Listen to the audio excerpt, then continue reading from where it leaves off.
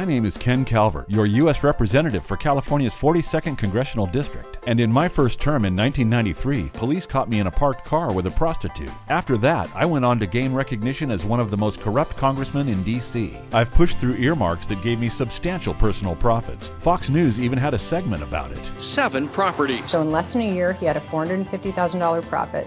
I've been historically connected to the lobbying firm Copeland Lowry, a firm which was subject to federal investigation for earmarks granted to its clients. Not to mention, I've been criticized as anti-Arab and anti-gay. So don't let me stay in office. The Valley can do better. Liam O'Mara is a working-class fighter and a Bernie supporter for over 30 years. Vote Liam O'Mara for Congress on your primary ballot.